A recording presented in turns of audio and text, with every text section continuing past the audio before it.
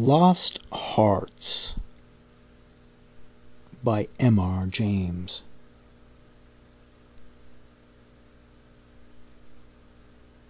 It was, as far as I can ascertain, in September of the year 1811, that a post-chaise drew up before the door of Ashworby Hall, in the heart of Lincolnshire. The little boy, who was the only passenger in the chaise, and who jumped out as soon as it had stopped, looked about him with the keenest curiosity during the short interval that elapsed between the ringing of the bell and the opening of the hall door. He saw a tall, square, red-brick house built in the reign of Anne.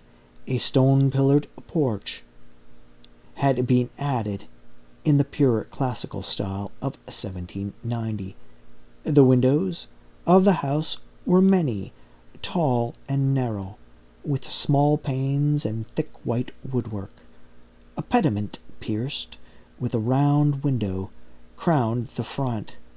There were wings to right and left, connected by curious glazed galleries, supported by colonnades, with the central block.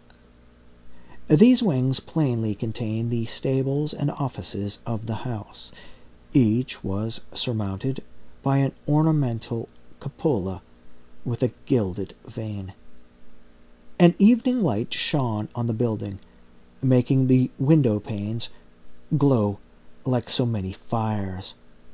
Away from the hall, in front, stretched a flat park, studded with oaks and fringed with firs, which stood out against the sky. The clock in the church tower, buried in trees on the edge of the park, only its golden weathercock, catching the light, was striking 6, and the sound came gently, beating down the wind. It was altogether a pleasant impression, though tinged with the sort of melancholy appropriate to an evening in early autumn, that was conveyed to the mind of the boy who was standing in the porch, waiting for the door to open to him. The post-chaise had brought him with Warwickshire, where some 6 months before he had been left an orphan, and now, owing to the generous offer of his elderly cousin, Mr. Abney, he had come to live at Aswarby. The offer was unexpected, because all who knew anything of Mr. Abney looked upon him as somewhat austere recluse, into whose steady-going household the advent of a small boy would import a new, and it seemed, incongruous element. The truth is that very little was known of Mr. Abney's pursuits or temper. The professor of Greek at Cambridge had been heard to say that no one knew more of the religious beliefs of the inner pagans than did the owner of Aswarby. Certainly his library contained all of the then available books bearing on the mysteries, the Orphic poems, the worship of Mithras, and the Neoplatonists. In the marble-paved hall stood a fine group of Mithras slaying a bull, which had been imported from the Levant at great expense by the owner. He had contributed a description of it to the Gentleman's Magazine, and he had written a remarkable series of articles in the Critical Museum on the superstitions of the Romans of the Lower Empire. He was looked upon, in fine, as a man wrapped up in his books, and it was a matter of great surprise among his neighbors that he should even have heard of his orphan cousin, Stephen Elliott. Much more, that he should have volunteered to make him an inmate of Aswarby Hall. Whatever may have been expected by his neighbors, it is certain that Mr. Abney, the tall, the thin, the austere, seemed inclined to give his young cousin a kindly reception. The moment the front door was opened, he darted out of his study, rubbing his hands with delight. "How are you, my boy? How are you? How old are you?" said he. "That is, you are not too much tired, I hope, by your journey to eat your supper?" "No, thank you, sir," said Master Elliot. "I am pretty well." "That's a good lad," said Mr. Abney. "And how old are you, my boy?" It seemed a little odd, but he should have asked the question twice in the first 2 minutes of their acquaintance. "I'm 12 years old next birthday, sir," said Stephen. "And when is your birthday, my dear boy?" 11th of September, eh?" "That's well." "That's very well." "Nearly a year hence, isn't it?" "I like to get things down in my book. Sure it's 12. Certain?" "Yes, quite sure, sir." Well, take him to Mrs. Bunch's room, Parkes, and let him have his tea, supper, whatever it is." "Yes, sir," answered the staid Mrs. Parkes, and conducted Stephen to the lower regions. Mrs. Bunch was the most comfortable and human person whom Stephen had as yet met in Aswarby. She made him completely at home. They were great friends in a quarter of an hour, and great friends they remained. Mrs. Bunch had been born in the neighborhood some 55 years before the date of Stephen's arrival, and her residence at the Hall was of 20 years' standing. Consequently, if anyone knew the ins and outs of the house and the district, Mrs. Bunch knew them, and she was by no means disinclined to communicate her information. Certainly, there were plenty of things about the Hall and the Hall gardens which stepmom, who was an adventurous and inquiring turn, was anxious to have explained to him, who built the temple at the end of the Laurel Walk, who was the old man whose picture hung on the staircase, sitting at the table, with a skull under his hand. These and many similar points were cleared up by the resources of Mrs. Bunch's powerful intellect. There were others, however, of which the explanations furnished were less satisfactory. On November evening, Stephen was sitting by the fire in the housekeeper's room, reflecting on his surroundings. "Is Mr. Abney a good man, and will he go to heaven?" he suddenly asked, with the peculiar confidence which children possess in the ability of their elders to settle these questions, the decision of which believed to be reserved for other tribunals. "Good? Bless the child," said Mrs. Bunch. "Master's as kind a soul as ever I see. Didn't I never tell you of the little boy as he took in out of the street, as you may say, this 7 years back? And the little girl 2 years after I first come here? No, do tell me all about them, Mrs. Bunch. Now, this minute." "Well," said Mrs. Bunch, "the little girl I don't seem to recollect so much about. I know master brought her back with him from his walk one day, and give orders to Mrs. Ellis, as was housekeeper then, as she should be took every care with. And the poor child hadn't no one belonging to her. She told me so herself. And here she lived with us. A matter of 3 weeks it might be, and then, whether she were, some think, of a gypsy in her blood, or what not, but one morning, she out of her bed, afore any of us had opened an eye, and neither track nor yet trace of her have I set eyes on since. Master was wonderful put about, and had all the ponds dragged. But it's my belief she was had away by them gipsies, for there was singing round the house for as much as an hour the night she went. And Parkes, he declare, as he heard them a-calling in the woods all that afternoon. Dear, dear, a hard child she was, so silent in her ways and all, but I was wonderful taken up with her, so domesticated she was. Surprising. And what about the little boy? Said Stephen. Ah, that poor boy, sighed Mrs. Bunch. He was a foreigner. Jevony he called himself. And he come tweaking his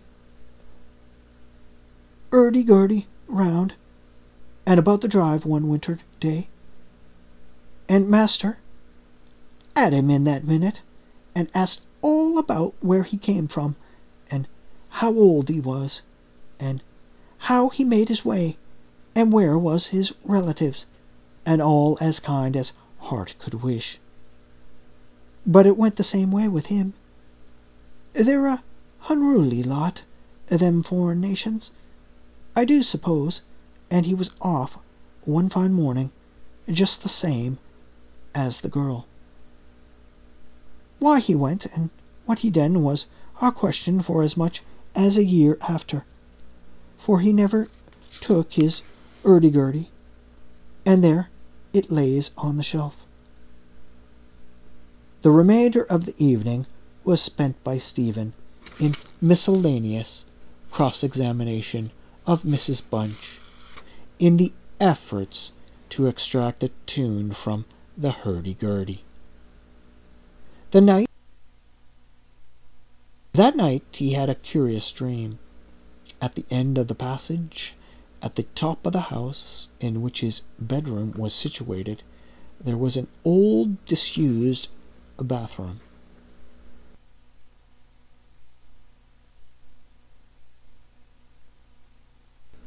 It was kept locked, but the upper half of the door was glazed, and since the muslin curtains which used to hang there had long been gone, you could look in and see the lead-lined bath affixed to the wall on the right hand, with its head towards the window.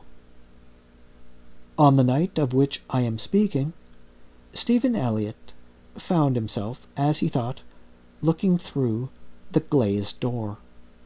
A moon was shining through the window, and he was gazing at a figure which lay in the bath.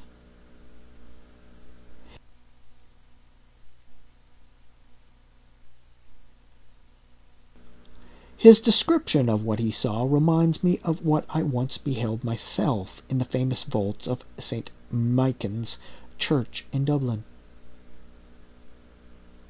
which possesses the horrid property of preserving corpses from decay for centuries.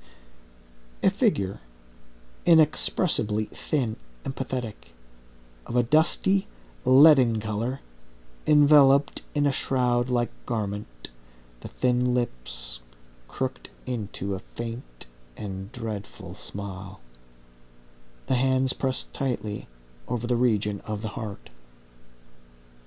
As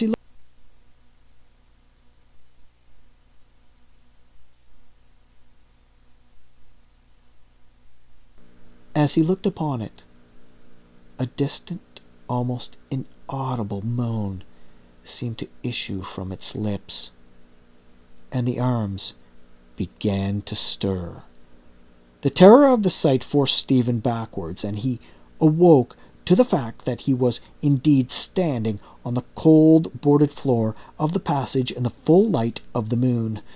With a courage which I do not think can be common among boys of his age, he went to the door of the bathroom to ascertain if the figure of his dream were really there.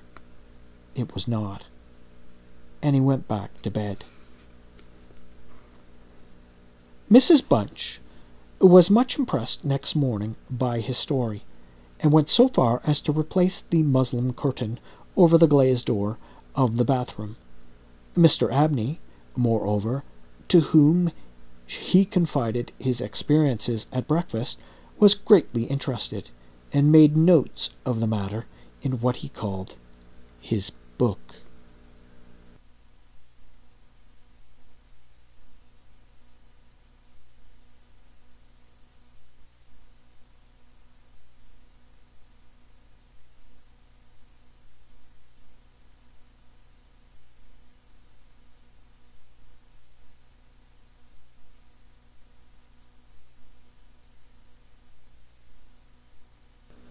The spring equinox was approaching, as Mr. Abney frequently reminded his cousin, adding that this had been always considered by the ancients to be a critical time for the young, that Stephen would do well to take care of himself, and to shut his bedroom window at night, and that Censorinus had some valuable remarks on the subject. Two incidents that occurred about this time made an impression upon Stephen's mind.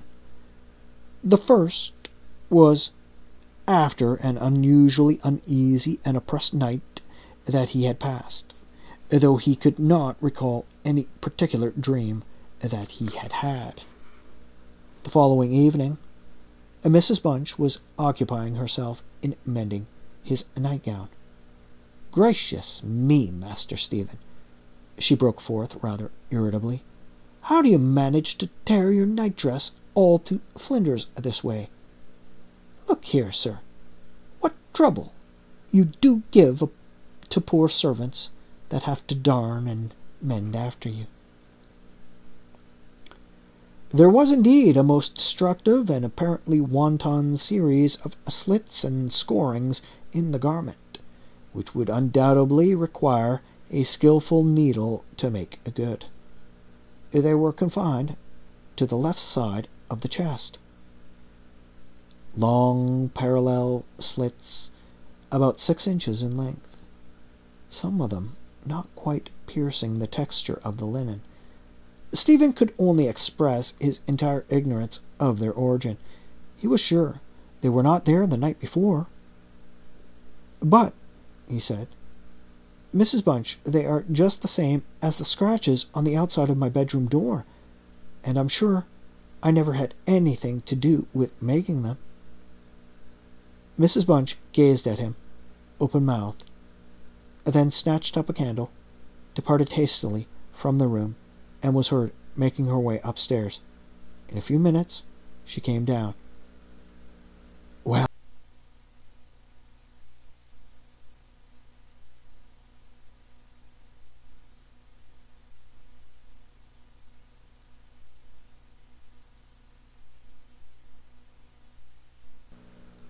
"Well," she said, "Master Stephen, it's a funny thing to me how them marks and scratches can come there, too high up for any cat or dog to have made 'em, much less a rat, for all the world like a Chinaman's fingernails, as my uncle in the tea trade used to tell us of when we was girls together.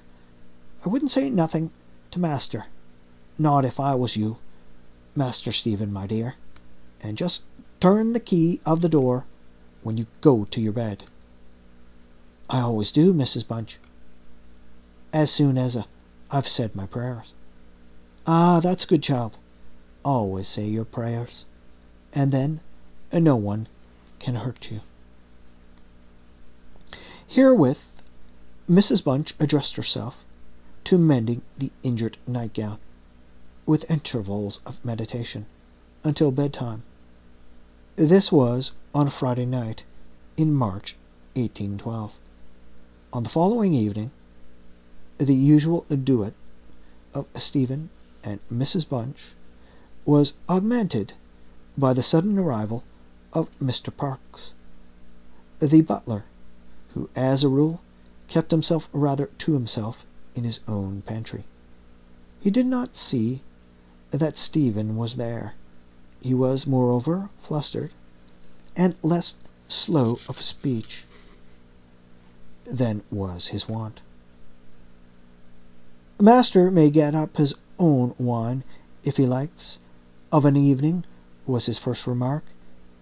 "Either I do it in the daytime, or not at all, Mrs. Bunch. I don't know what it may be, very like it's the rats or the wind got into the cellars. But I'm not so young as I was, and I can't go through with it as I have done." "Well, Mr. Parkes, you know it is a surprising place for the rats, is the Hall." "I'm not denying that, Mrs. Bunch, and to be sure, many a time I've heard the tale from the men in the shipyards about the rat that could speak. I never laid no confidence in that before, but tonight, if I'd demeaned myself to lay my ear to the door of the further bin, I could pretty much have heard what they were saying." "Oh, there, Mr. Parkes, I've no patience with your fancies. Rats talking in the wine cellar, indeed! Well, Mrs. Bunch, I've no wish to argue with you. All I say is, if you choose to go to the far bin and lay your ear to the door, you may prove my words this minute." "What nonsense do you talk, Mr. Parkes? Not fit for children to listen to. Why, you'll be frightening Master Stephen there out of his wits." "What? Master Stephen?" said Parkes, awaking to the consciousness of the boy's presence. Master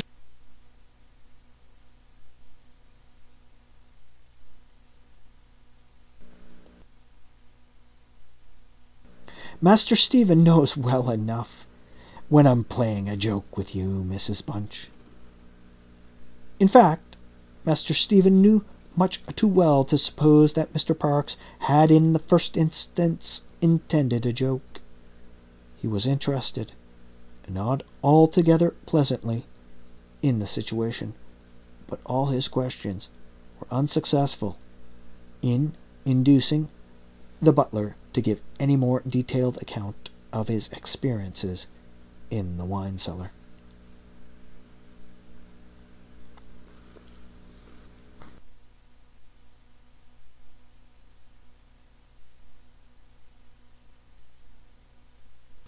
We have now arrived on March 24th, 1812. It was a day of curious experiences for Stephen, a windy, noisy day which filled the house and the gardens with a restless impression.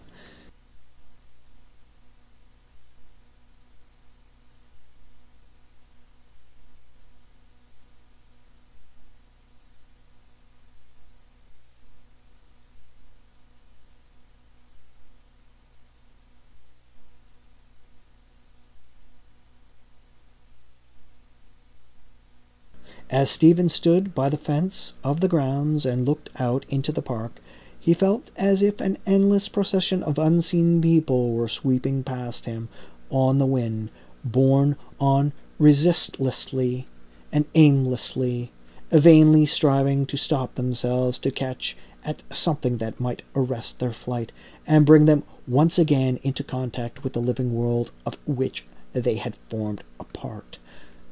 After luncheon that day, Mr. Abney said, "Stephen, my boy, do you think you could manage to come to me tonight as late as 11 o'clock in my study?"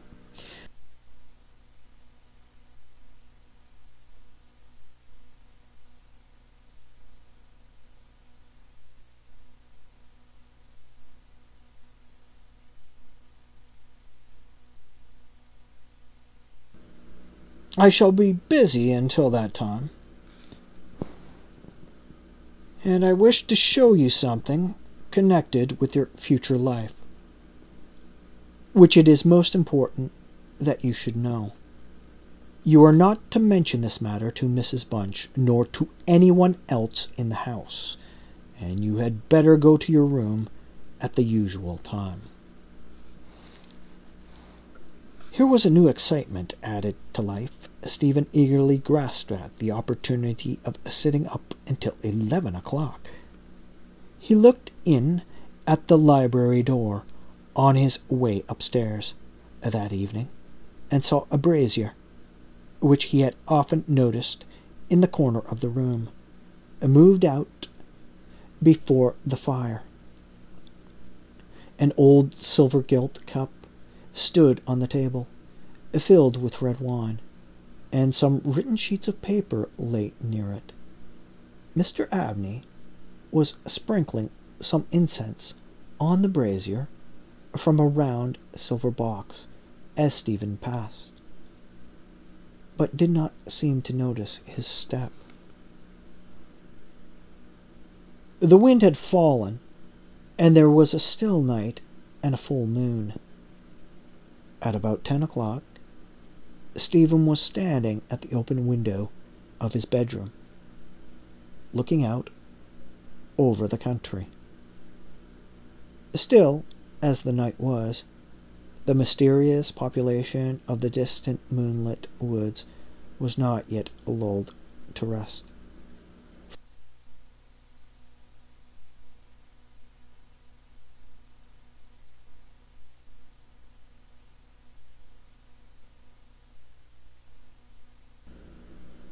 From time to time, strange cries, as of lost and despairing wanderers, sounded from across the mire. They might be the notes of owls or water birds, yet they did not quite resemble either sound. Were not they coming nearer?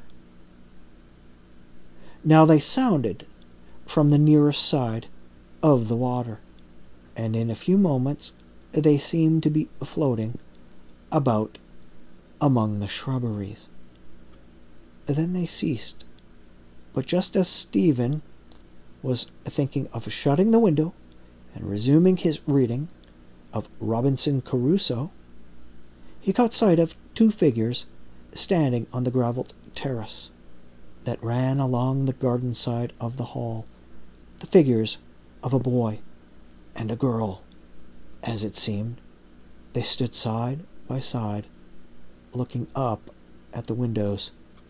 Something in the form of the girl recalled irresistibly his dream of the figure in the bath. The boy inspired him with more acute fear.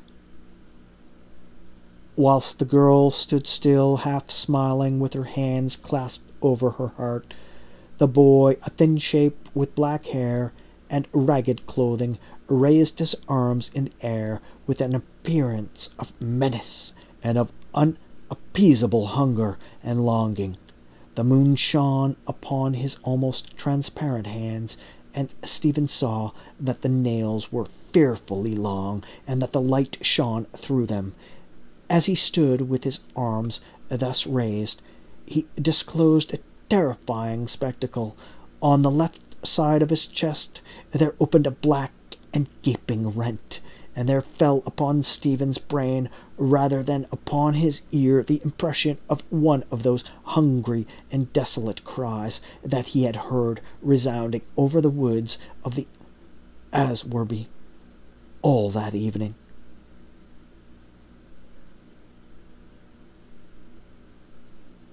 In another moment, this dreadful pair had moved swiftly and noiselessly over the dry gravel, and he saw them no more. Inexpressibly frightened as he was, he determined to take his candle and go down to Mr. Abney's study, for the hour appointed for their meeting was near at hand. The study, or library, opened out of the front hall on one side, and Stephen, urged on by his terrors, did not take long to getting there. To effect an entrance was not so easy. The door was not locked, he felt sure, for the key was on the outside of it as usual. His repeated knocks produced no answer. Mr. Abney was engaged. He was speaking. What? Why did he try to cry out? And why was the cry choked in his throat? Had he, too, seen the mysterious children? But now everything was quiet, and the door yielded to Stephen's terrified and frantic pushing. On the table, in Mr. Abney's study, certain papers were found which explained the situation to Stephen Elliott when he was of age to understand them. The most important sentences were as follows. It was a belief very strongly and generally held by the ancients, of whose wisdom in these matters I have had such experience as induces me to place confidence in their assertions, that by enacting certain processes, which to us moderns have something of a barbaric complexion, a very remarkable enlightenment of the spiritual faculties in man may be attained.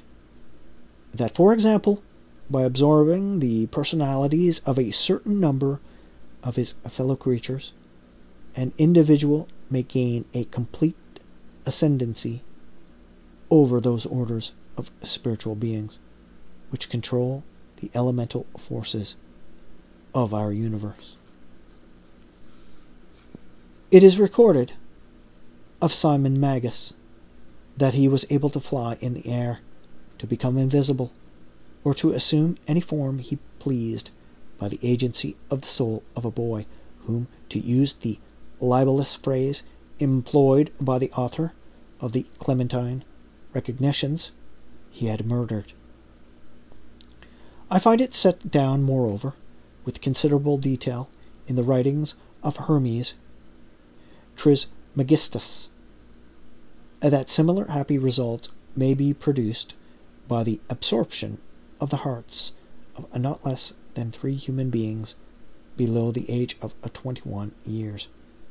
To the testing of the truth of this receipt, I have devoted the greater part of the last 20 years, selecting as the corpora vilia of my experiments such persons as could conveniently be removed without occasioning a sensible gap in society.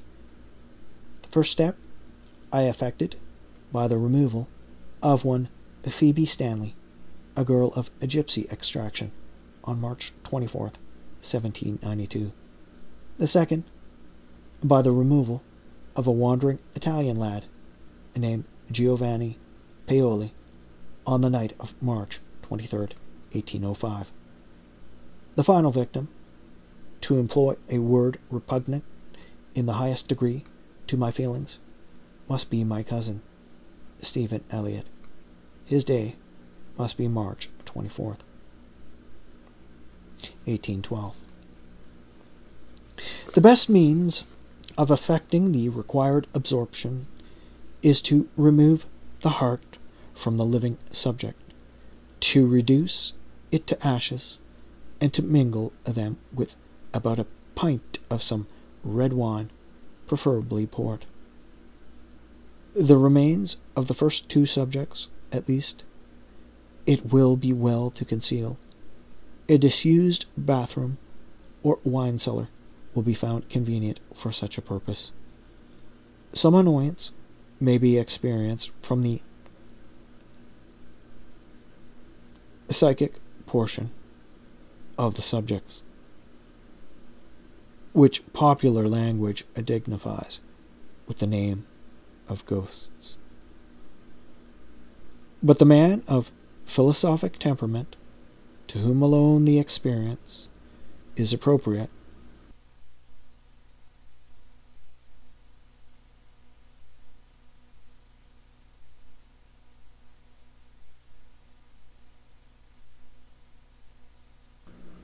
will be a little prone to attach importance to the feeble efforts of these beings to wreak their vengeance on him. I contemplate with the liveliest satisfaction the enlarged and emancipated existence which the experiment, if successful, will confer on me, not only placing me beyond the reach of human justice, so called, but eliminating to a great extent the prospect of death itself. Mr. Abney was found in his chair, his head thrown back, his face stamped with an expression of rage, fright, and mortal pain. In his left side was a terrible lacerated wound, exposing the heart. There was no blood on his hands, and a long knife that lay on the table was perfectly clean. A savage wild cat might have inflicted the injuries. The window of the study was open, and it was the opinion of the coroner that Mr. Abney had met his death by the agency of some wild creature. But Stephen Elliott's study of the papers I have quoted led him to a very different conclusion.